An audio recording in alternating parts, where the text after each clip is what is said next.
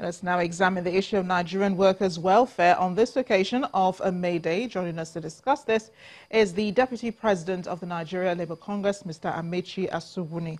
Thank you for joining us on the News at 10. A happy Labour Day or happy May Day.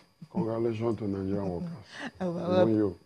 Thank you. And a big congratulations to Nigerian workers for, staying the course, and now they have some sort of victory with the minimum wage.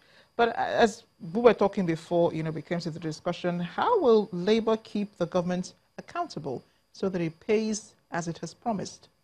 I think the issue of wage, as it were, for us, we see it as a law. And no party is giving room to negotiate law. Laws are meant to be enforceable.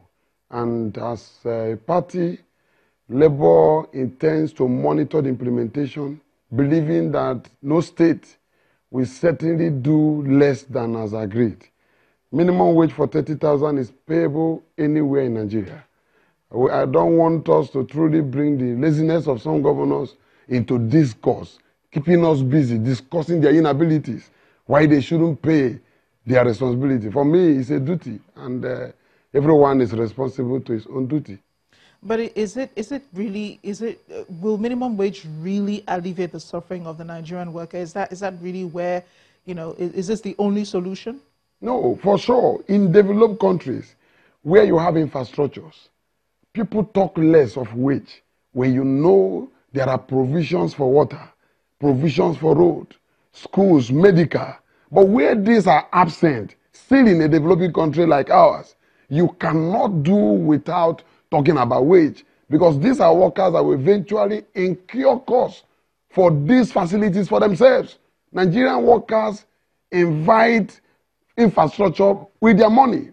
They pay rent, some of them reconstruct their roads. People, average in Nigeria has a borehole.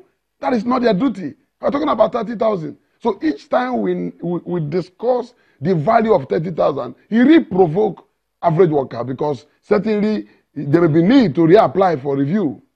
If not the law that says you must wait for 5 years, 30,000 cannot even stand the test of time as to talk, because government has not actually taken up its own responsibility, provide facilities that will make life easy for Nigerians.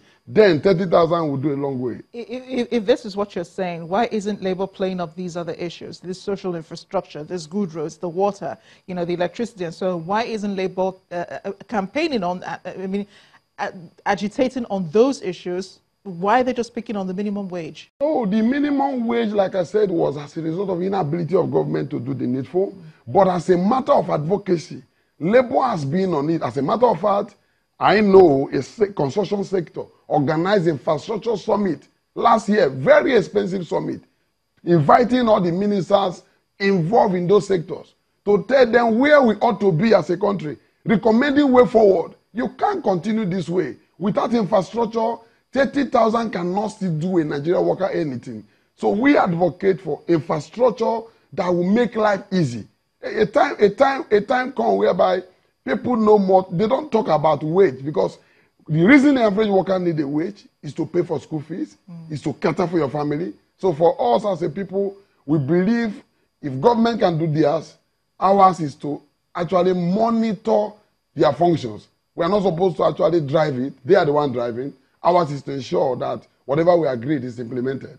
And for me, it's doable across Nigeria, because we have seen that the advice on ground now is that every state should think of creating revenue beyond the ready-made oil money. And when we are done with that healing, I think Nigerians will move further. Yeah, you say this, but then are you convinced that all states will be able to pay the minimum wage at the end of the day? As I asked before, how would you keep states accountable?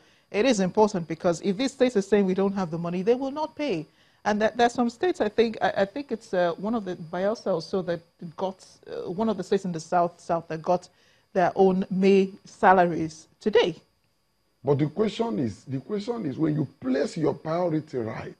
That is why when we say no state, we say they cannot pay. We are not ignorant of those that will tell you we don't have money. But we are saying when priorities are placed right, no state in Nigeria will give excuses why they can't pay salary. because we are aware of what they receive. We're aware of the natural resources in every state in Nigeria. So they are silent on it. It's not an excuse, it's failure. And I think Nigerians should wake up to begin to push these questions back to the drivers of the state. Why would you say you cannot pay? It's not to now speak on their behalf that they say they cannot pay. Why wouldn't they pay? Why is there no money? These are questions that they must provide answer. Otherwise, Yes. what is the dividend of democracy? And I'm sure that Labour will keep pushing these Certainly. issues and will keep bringing them up to the governments. Thank you again, Mr. Asugwuni, for coming on the News at 10. You're welcome.